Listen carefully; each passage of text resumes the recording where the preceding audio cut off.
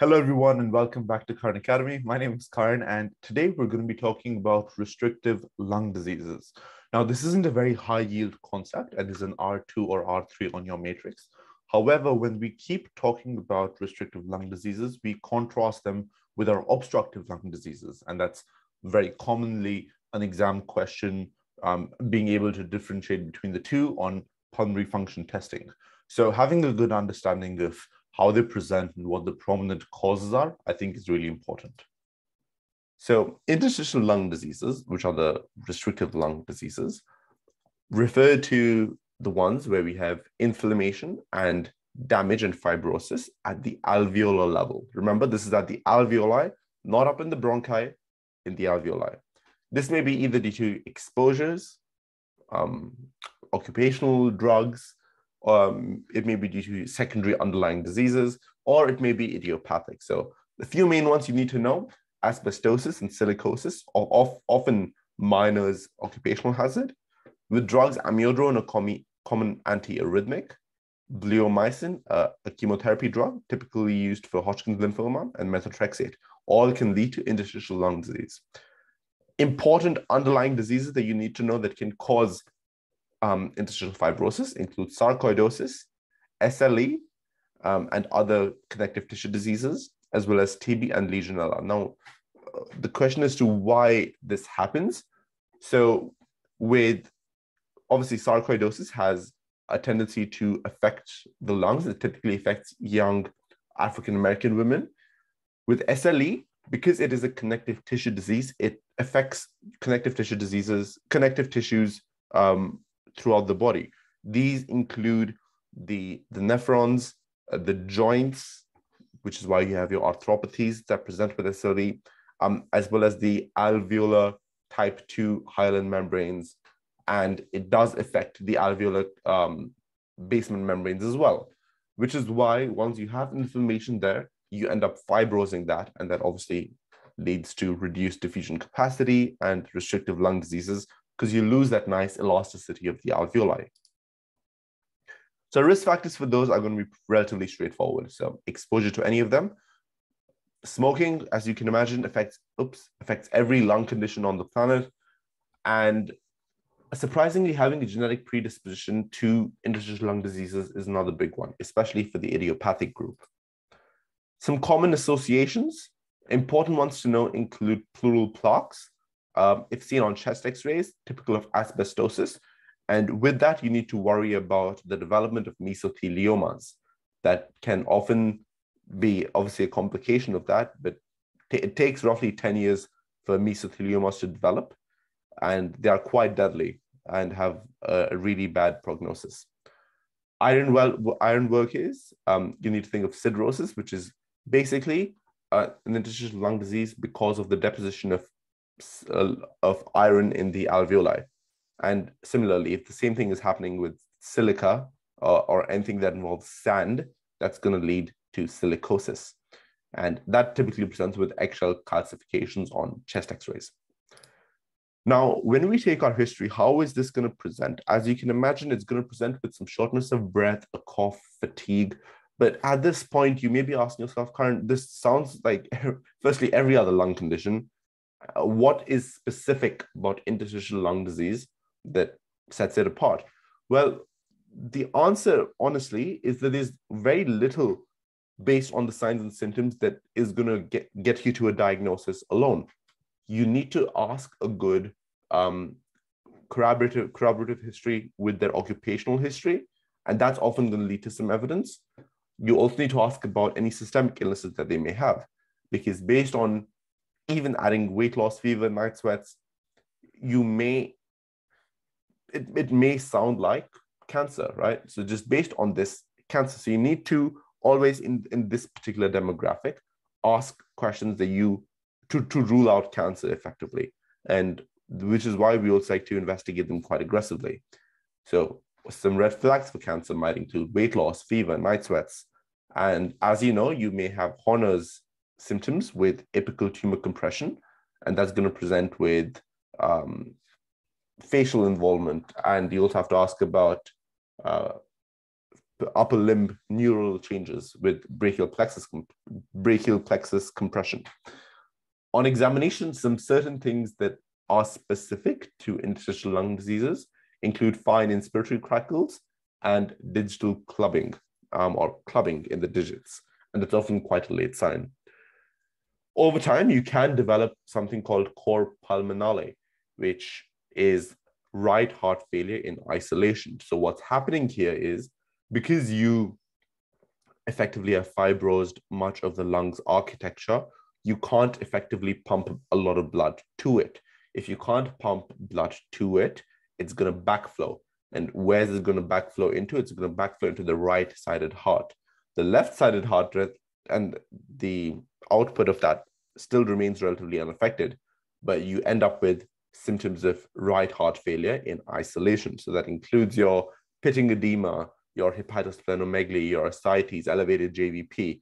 All those, without anything else, should almost always raise a red flag in your mind as to, could this be a lung pathology that's causing this? Investigations, obviously we're going to start off with some pulmonary function testing, which would tell us that this is a restrictive lung picture. You can also do a DLCO, which would tell you that you have a low diffusion capacity. Why does that happen? Again, once we fibrose the alveolar membrane, that's going to lead to deposition of fibrin and other cartilage that's not necessarily good at diffusion. And that's going to lead to a bulk of your symptom with exertional dyspnea and the fatigue. It's also good to do a chest X-ray because you do see reticular opacities with interstitial lung disease. And also you can see ground glass appearance. However, CTs, or high contrast CTs in particular, are considered the gold standard for this. And the three main signs or changes that would be seen that I think you should know include the presence of variable cystic lesions or honeycombing, bronchiectasis, which is thickening of the bronchioles, and you notice increased thickness of the septum. This is, again, because you have the deposition of fibrous material, which increases the septal thickness. This would also obviously lead to poor diffusion capacity. If nothing else gives, you can also do a biopsy or bronchoalveolar lavage.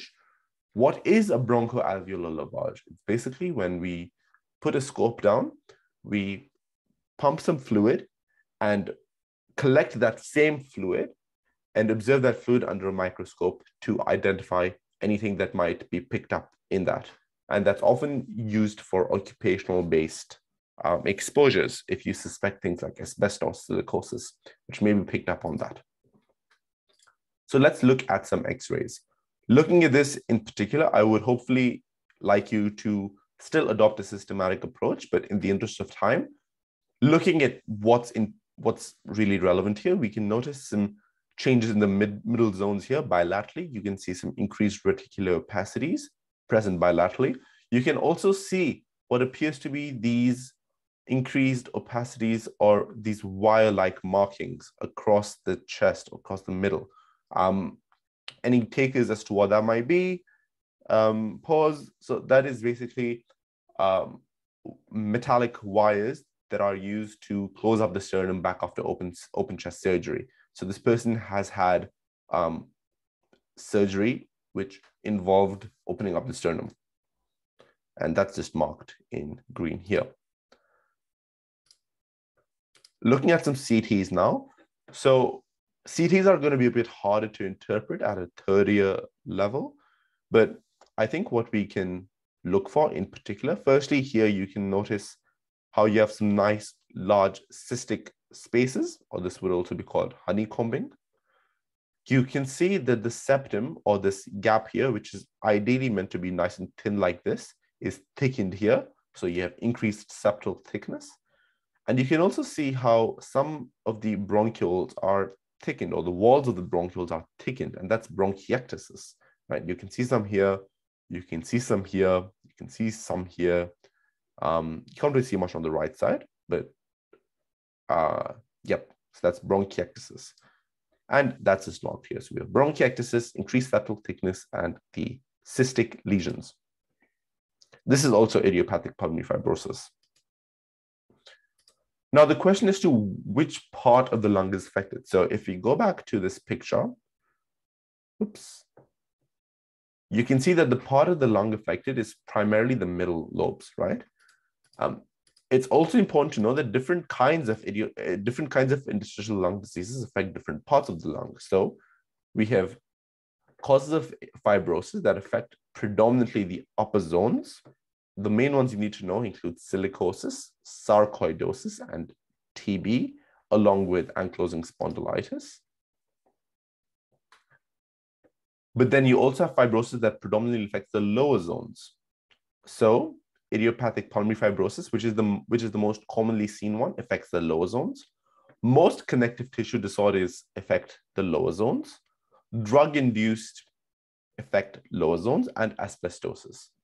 So the way I like to think about this is if you had no idea and you could not be bothered learning this list, just ask yourself, is this occupational?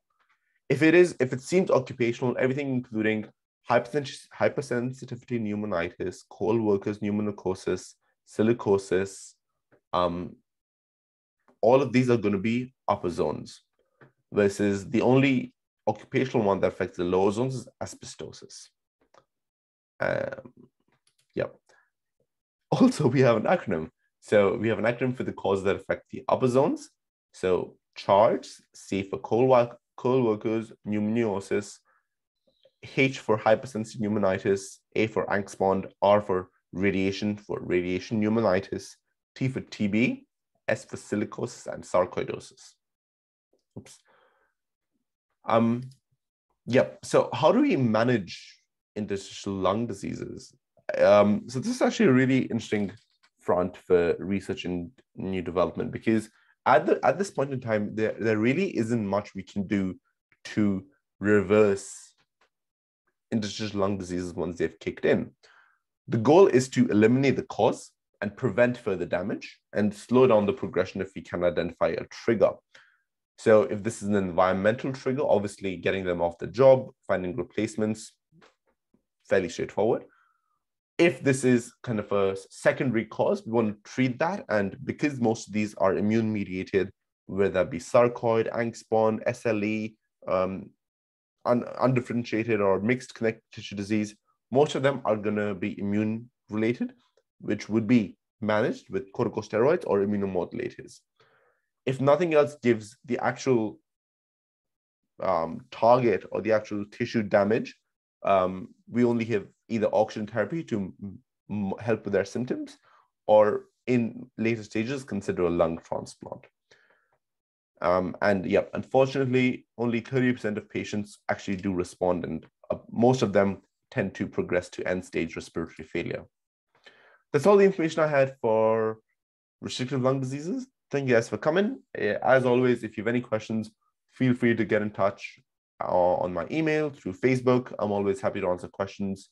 And as always, please look after yourself and please look after your loved ones.